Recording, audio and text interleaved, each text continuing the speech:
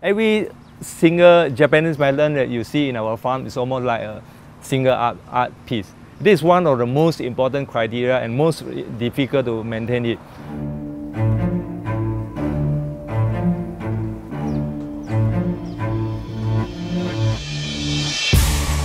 For the past 10 years, 3 Malaysian farmers have been perfecting the right concoction of nutrients and treatment to successfully grow Japanese muskmelons, one of the world's most expensive fruits in our hot tropical weather. After constant experimentation and trials, the farmers at Mono in Putrajaya are finally selling their prized luxury fruits of labour on the market. They learned the cultivation process through several trips to Japanese farms and pure trial and error. We have been growing many different types of melon, including more than 10 types of Japanese melon. We are facing a lot of challenge, like very hot weathers, the composition of the nutrition, the technical know-how on how to grow this Japanese melon. Until recently, we find a right variety, right nutrients, right where to grow it.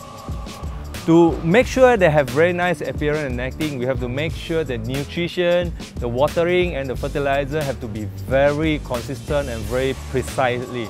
Mono staff also perform regular massages with a soft cloth or glove, which is said to enhance the flavour.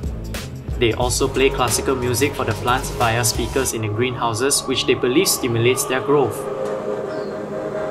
For their first official harvest, Mono sold around 200 of the 400 muskmelons they grew, each carefully selected by their staff.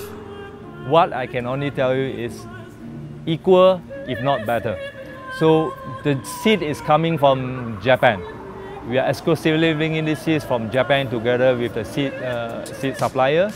And we are trying to simulate the growing condition, growing system from Japan to Malaysia. So we did a few blind tests using our Japanese melon and imported Japanese melon. Believe it or not, you can't tell the difference. At an event held on April 10th, Mono opened its greenhouses to a few dozen customers to come in and select their muskmelon of choice. They sell for 168 ringgit each, which is about a third of the price muskmelons imported from Japan usually sell for. Yeah, it's pretty interesting to know that as a Malaysian, we can actually grow Japanese-grade melons in Malaysia itself. So it's quite an interesting and thorough experience where they bring us through the farm visits, where they tell us the germination process and how they control the nutrients for each plant, where only one melon is allowed to grow on one plant. So that's quite an interesting process itself. According to Mono staff, thanks to mostly online sales, their top 200 melons have already sold out.